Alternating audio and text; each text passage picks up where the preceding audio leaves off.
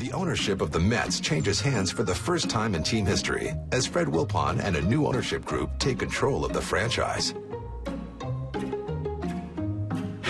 This is an era of New York Mets baseball when the Wilpons came in and really set up this Mets organization for the first few years of their ownership and rebuild this Mets franchise that was struggling at this time. They were picking first overall in the draft, so they had their pick of any player on the board. At number 1, wisely, they go with Darryl Strawberry, who turns out to be one of the best hitters in the franchise's history. Billy Beane is someone they got later on in that first round, who's also a highly regarded prospect, 5-tool player. With the Mets year in and year out going absolutely no place, here is the great hope for the future. Yeah, listen, Strawberry with the Mets, it's kind of like promised it could have been. He was the most talented player that I've ever seen in my life. He was the total package. He came up, and he was that power hitter. He was a great outfielder. He could hit the ball a country mile, the majestic shots. You go back up to Montreal, and what he did up against the Expos and hitting the roof.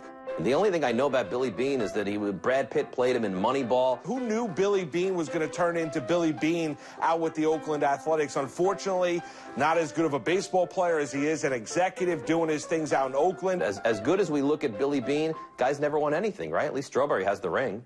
The end result was that for a brief period of time, the Mets were far more popular in New York City than the Yankees, who had dominated the 5 boroughs for decades. The Wilpons didn't get in their own way. They let the baseball people do the baseball things. They were happy just to sell tickets and have a successful franchise. Unfortunately, Strawberry, we know that didn't end well here in New York with the Mets when he took the money and ran with the Los Angeles Dodgers, but had all kinds of issues away from the baseball field, dealing with the fact of using alcohol, drugs, whatever it might be. His career should never have deviated from Flushing. The Mets should never have let him go. He should have been a Met for life, just like Doc Gooden. Darryl Strawberry was a great Met, never should have left. The Wilpons may have traded away Billy Beane, who went on to Moneyball fame, but they got Tim Tuffle for it. Well, if the Mets kept Billy Beane, he might be their general manager right now because he's been a more successful general manager than he was a baseball player for the Mets.